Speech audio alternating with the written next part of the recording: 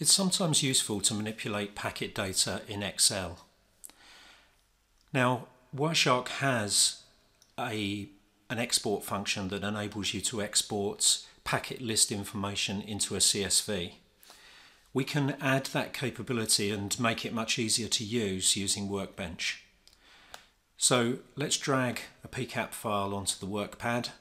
Now let's take Excel and try and drag that on there, and obviously that's not going to work. So we need some form of transformer. So let's add a suitable transformer to do this. And the transformer we're going to use is TSHARK. So we need to go to Program Files, Wireshark, and then find the TSHARK executable, which is just here.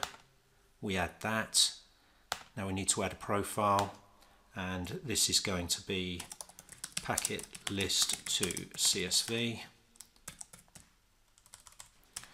Add some information there. Now the argument list is quite long, so to make things quicker and easier, in the transformers directory of Workbench you'll find packet list args. Right click on that, edit it, mouse over it. I'm using Control-C to copy it, and then go back into here and simply paste those arguments into there. Now the input file extensions supported will be pcap and pcap-ng. The output format will be CSV.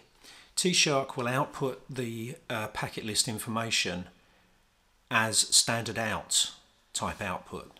So what we need to do is tick this box, which will redirect that standard out output to an output file.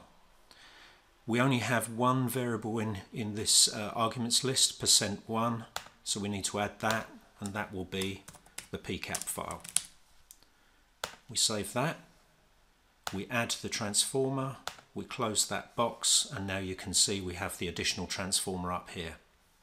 So let's try Excel again, and now TSHARK in the background is converting or exporting the packet list data.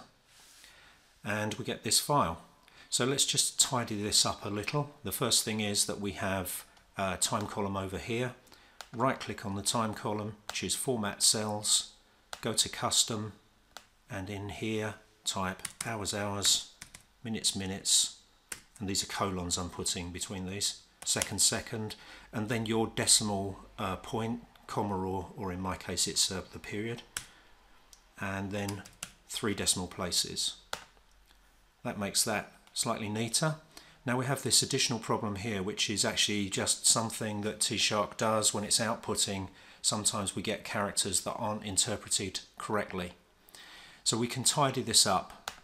Click on the cell, mouse over the rogue characters, press Ctrl-C to copy, highlight the top of the column, press Ctrl-F for find, click on replace, paste the text here into this column, and let's do something like put a hyphen and a right angle bracket, and we just do replace all and close. Whoops, and close. And there you have it. It's all now nice and neatly formatted.